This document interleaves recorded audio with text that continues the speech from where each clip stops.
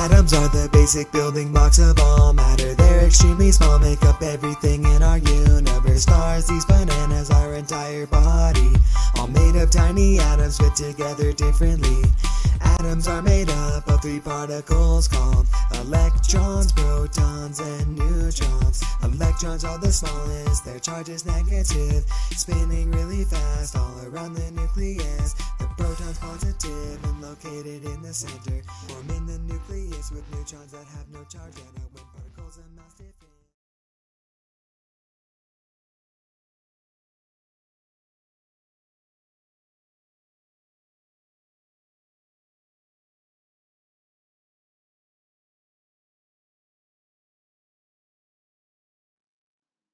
Today we're going to talk about endocrine disruptors. Somebody might ask, what are endocrine disruptors? Okay, listen here. Let me make it easy for you and explain. Endocrine disruptors are naturally occurring compounds or man-made substances that may interfere with the function of hormones in the body. They may turn on, shut off, or modify signal that hormones carry, which may affect normal functions of tissue and organs. Many of these substances have been linked with the developmental, reproductive, neural, immune, and other problems in wildlife and laboratory animals. Some research suggests that these substances are also adversely affecting human health in similar ways, resulting in reduced fertility or progression of some disease, including obesity, diabetes, endometriosis, and some cancer.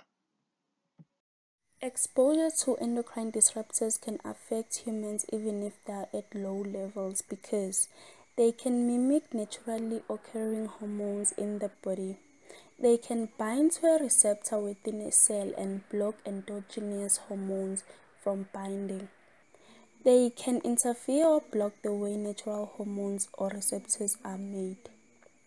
Also, there are several impacts that endocrine disruptors have on the body. Exposure to endocrine disruptors can increase the chances of getting prostate, ovarian, or mammary cancer. It can cause changing in development and behavior of infants and children. It can cause changes in developing fetus. It can cause reduction in male fertility. Consequently, the number of males born declines.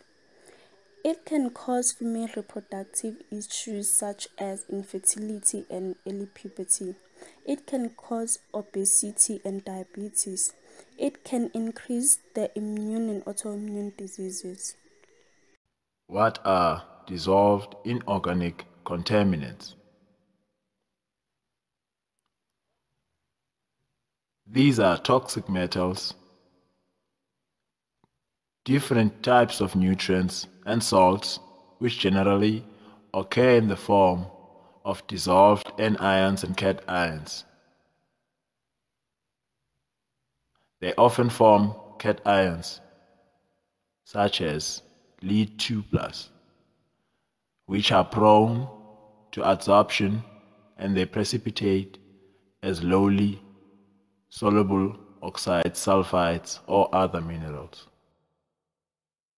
These filters are pressure vessels that use downflow operation to remove suspended contaminants and the periodic upflow backwash to transfer these contaminants to a waste stream.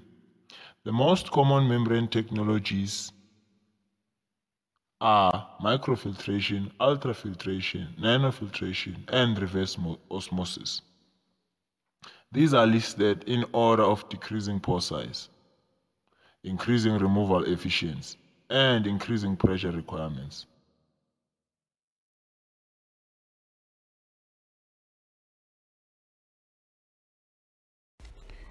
Chemical methods that are used for removing dissolved inorganic contaminants in water. The first method that is used is ion exchange. Ion exchange uses a membrane bioreactors allow for complete depopulation of water. Ion exchange is used for the removal of inorganic anions such as nitrate, fluoride, arsenic species, and etc. Ion exchange separation processes as reverse osmosis. It allows certain anions to pass and it blocks the unwanted from passing. Lastly, we look at biological methods that are used for the removal of inorganic contaminants in water. The method called nitrification. It's a two-step biological process by which aerobic bacteria oxidize ammonium to nitrate. Nitrifying bacteria oxide ammonium ions to nitrate in the first step and then oxidize nitrate to nitrite in the second step. The method is mainly used in water treatment system for nitrification to occur in order to complete the treatment process. In this part of the presentation, we'll be discussing the importance of drinking water standards. First question one would ask is, what are drinking water standards? Basically, drinking water standards describe the quality parameters set for safe drinking water. The main aim of having drinking water standards is to produce water that is safe without pathogenic microorganisms and toxic compounds or constituents of heavy metals that may exist in drinking water. The constituents like cadmium, chromium, lead, mercury, and vanadium can have either acute or irreversible effects on human health, even at very low concentrations. SANS, which stands for South African National Standards, and Rand Water are some of the organizations that provide standards and guidelines for drinking water in South Africa. Why do we need water quality standards? Ultimately, a water quality standard is developed to protect and maintain water quality necessary to meet and maintain assigned uses, such as swimming, recreation, public water supply, and aquatic life. Why is safe drinking water important? Safe and readily available water is important for public health, whether it is used for drinking, domestic use, food production, or recreational purposes. Improved water supply and sanitation and better management of water resources can boost countries' economic growth and can contribute greatly to poverty reduction. And then the other question is, what should be the quality of drinkable water?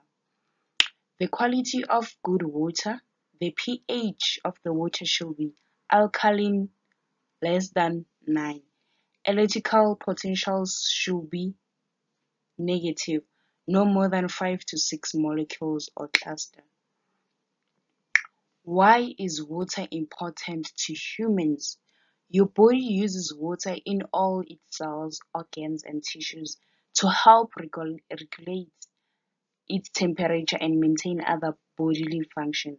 Because your body loses water through breathing, sweating, and digestion, it's important to rehydrate by drinking fluids and eating food that contains water.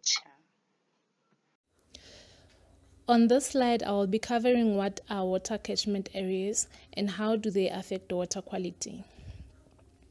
Water catchment areas is an area of land where water collects when it rains, or in simple terms, where water can be stored. Water flows downstream to other regions and locations where water is needed. It's not always the case that the water flows downstream. It could stay there, evaporate, gets collected, and evaporates again. Now, how do water catchment areas affect water quality?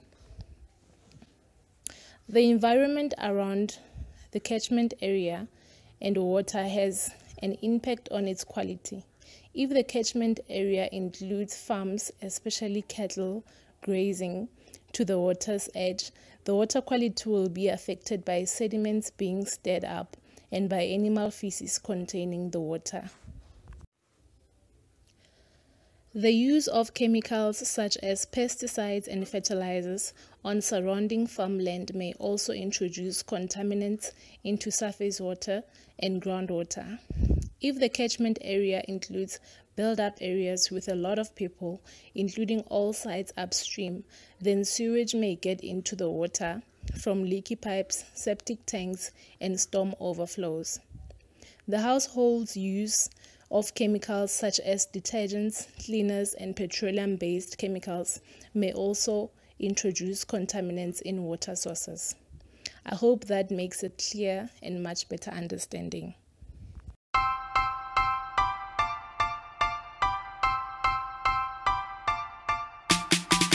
Atoms are the basic building blocks of all matter. They're extremely small, make up everything in our universe. Stars, these bananas, our entire body, all made of tiny atoms fit together differently.